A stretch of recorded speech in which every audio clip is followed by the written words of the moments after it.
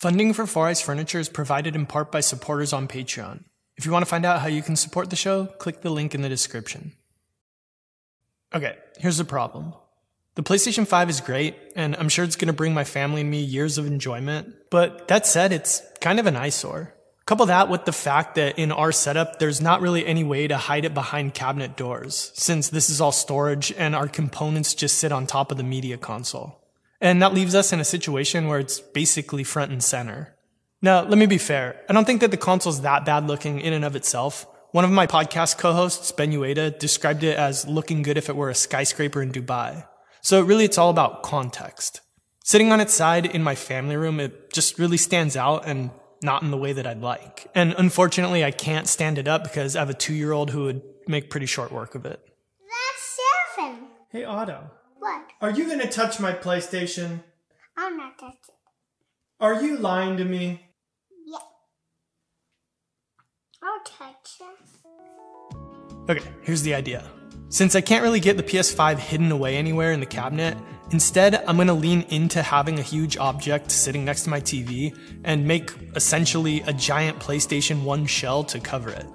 So with that idea in hand, all that was left to do is figure out how to actually do that.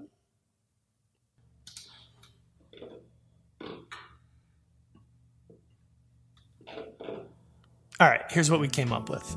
So the actual design was pretty straightforward, and the only things that we really had to pay attention to were leaving the back and bottom open for easy access and venting purposes. Other than that, we were basically just trying to mimic the looks. That said, we didn't get super detailed because it's just beyond my capabilities at this point. So for example, the louvers on the side just became simple recesses. That said, I think it's still fine, and it still definitely evokes the feeling of a PlayStation 1. The other big obstacle were the proportions. Long story short, the space that a PS5 takes up is much closer to a cube than a PS1, which is much flatter and wider in relative terms. So if you were to just scale up the PlayStation to fit over the PS5, you'd end up with the massive cover. So big that it wouldn't even fit on top of my TV console. It'd be more like the size of a coffee table, which would actually be a pretty cool project, but that's another story for another day. So instead what we did was make the PlayStation a more appropriate size, and then we're just going to have to make a simple platform that it can sit on so that it's tall enough to fit over the PS5. Okay, let's actually start making this thing. Okay, we're gonna make a little test carve. We just got a piece of plywood in here. Not the real thing, because we don't know what we're doing, and we have no idea if this is gonna work. Sean? What? We don't know if this is gonna work. Correct. Actually, I have it on pretty good authority. It won't work. Now, it turns out that our test cut didn't turn out half bad. We were just using some scrap plywood, so you can ignore the fraying, but it basically came out as we expected. And it let us figure out what changes we'd need to make to start cutting out the real pieces. After lunch.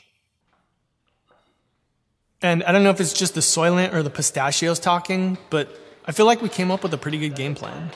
And that was that Sean would prep all the files while I was prepping all of the wood.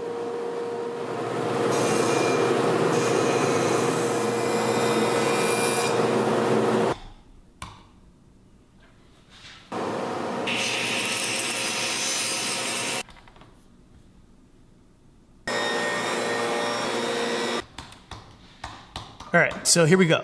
All the files are ready, all the wood is ready, and we can finally start making our first real piece. So everything was modeled in SketchUp, and then we popped it into Easel, which is the software that the X-Carve runs off of. And within the world of digital fabrication, I'd say that these two are on the user-friendly side when it comes to software. So with confidence high, we let it rip. And we immediately messed up. So it's kind of hard to see in this shot, but basically we started our cut too far away from the front edge, so we were just carving air along the back edge. User error.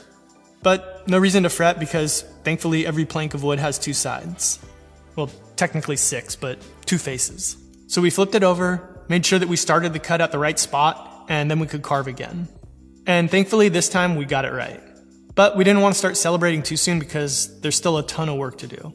And that started with changing out the 1/4" bit for a chamfer bit so that we could cut this little detail in on the button area. And then changing out the chamfer bit for an 1/8" bit so that we could cut in these little groove details. And after doing that, we finally had the first piece of the puzzle completed. And granted, it's the largest piece, but there are still 7 others that we have to make, which are all pretty similar from a workflow point of view. And then there's going to be a fair amount of assembly and handwork that we still have to do as well. So while we speed our way through X-Carving, let's take a break to thank this video's sponsor, Warby Parker. Now, if you wear glasses like me, or even sunglasses or contact lenses, you're going to want to hear this.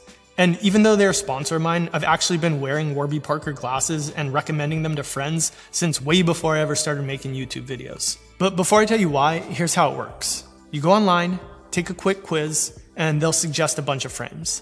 Then you pick your 5 favorites, and they'll send them to you at home to try on, and it ships for free there and back, and there's no obligation to buy. So there's literally nothing to lose. So this time around, I opted for pairs in a variety of shapes. As you can see, these 3 are basically round, square, and somewhere in between. And I really liked the way that the round pair looked, so I went with the Morgans in Baltic Blue. Anyway, after you've made your decision, glasses start at just $95, including the prescription lenses. And it's really this mix of convenience, quality, and value that got me to try Warby Parker in the first place, and why I've ultimately stuck with them throughout the years for many more pairs of glasses. Warby Parker's committed to providing exceptional vision care online and in stores, offering eyeglasses, sunglasses, eye exams, and contact lenses. So if you're in the market for any, I highly recommend checking them out. Just visit warbyparker.com/4eyes to try Warby Parker's free home try-on program. Order 5 pairs of glasses, try them on at home for 5 days, there's no obligation to buy, ships for free, and includes prepaid return shipping label, so again, nothing to lose. Okay, thanks Warby Parker. Now let's get back to the PlayStation. Ready? For what? We got our pieces cut out. After many starts and stops, messing things up, trying to get them right, we got some pieces. Great.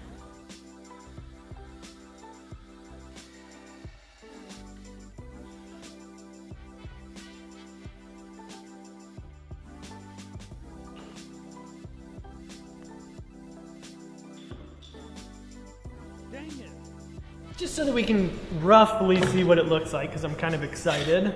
Obviously, these are going to fit together very poorly still right now, but...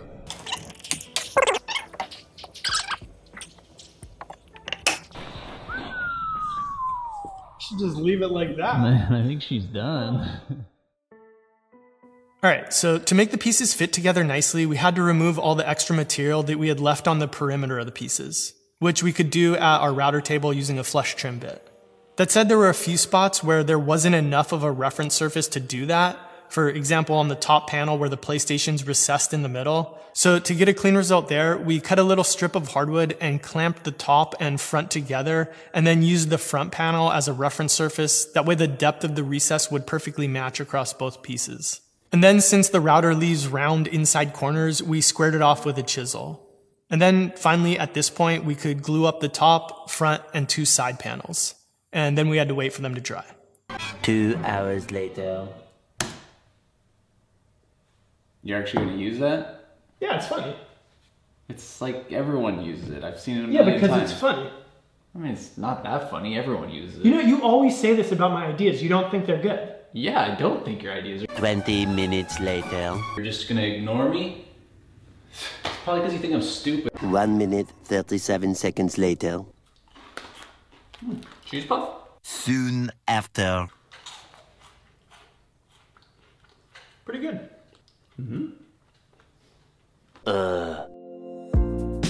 So while those are drying, I can get to work on this little platform that the PlayStation's gonna need to sit on in order to make it tall enough to cover the PS5. And the whole idea here was to do something that contrasts in color, but doesn't really draw that much attention. So we went for that sort of 2017 top regional salesman trophy vibe.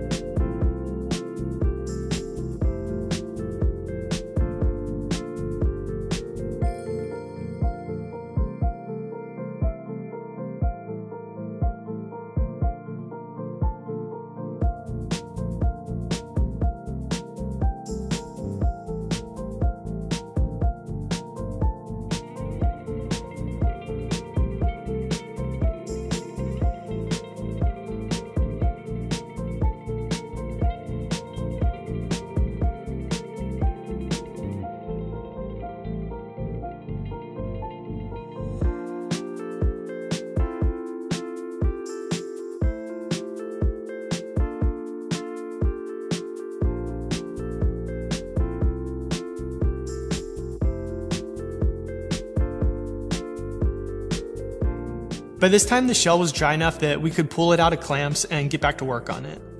So that started by sanding it to clean things up, and at this point it was looking okay, but definitely not right.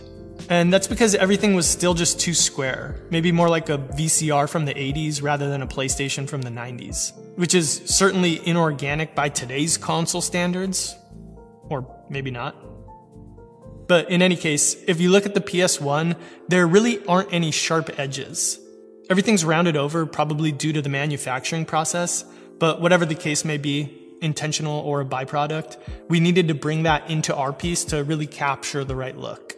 So after cutting in this little line that runs along the perimeter of the PlayStation towards the bottom, we put a roundover bit in our router and started softening all of the edges.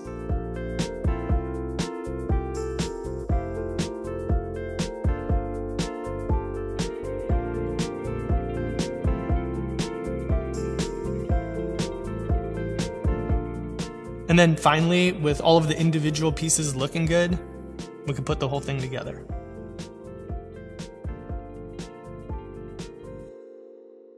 Alright, so I started off this video by posing a problem, which was having a big unsightly object sitting next to my TV. And what I've ended up with is an inarguably bigger, and arguably, I suppose, more unsightly object sitting next to my TV, which isn't exactly a solution. But for me, this works. And I guess it all comes down to what you like looking at. At the end of the day, I don't want a clean, sterile looking media console. And the goal isn't minimalism or minimizing. I mean, not having a Hamburglar cookie jar on the counter would certainly take up less space than having a Hamburglar cookie jar. And it serves no purpose. There aren't even cookies in it, let alone hamburgers. And to that same end, I don't mind a bigger object covering a smaller object, so long as the bigger object is something that I like looking at. But that's me and my opinion, and taste is subjective. I don't really know what else to say, so robble robble. Huge thank you to all of my Patreon members for helping to make these videos possible. This video was clearly a fun passion project, and being able to take a week of my time to do something this useless would be impossible without your support. So thank you for enabling me to do that. Truly, I can't say it enough, so again, thank you. And if you want to find out more about how you can support the show and grab a t-shirt and some other goodies, click on the link in the description, and as always, no pressure. All right, I'll see you in the next one.